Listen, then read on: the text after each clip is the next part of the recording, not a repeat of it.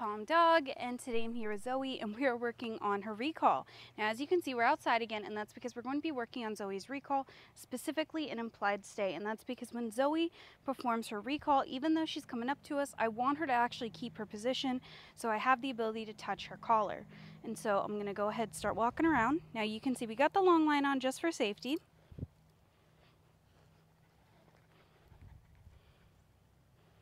See, Zoe's already walking off, so I'm just going to add a little bit more distance. Zoe, come. Yes.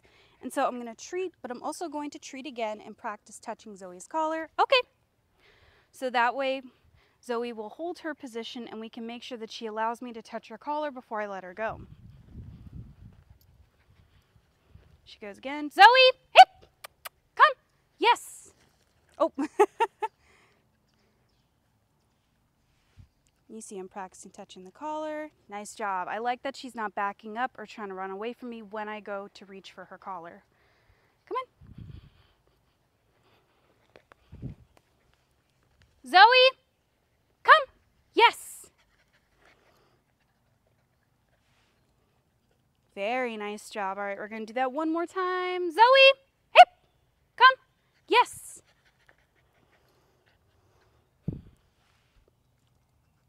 Very nice. And you see I'm able to grab the leash. There we go. I'm able to grab the leash if I need to get a hold of her quickly. Overall, that was an excellent job from Zoe. You can see she's doing a great job walking over to us. I love how quickly she's actually turning and running over to us. That was excellent. And I also love that she's holding her position so that I can grab her collar, contain her if I have to. Overall, excellent job from Zoe today. Come on.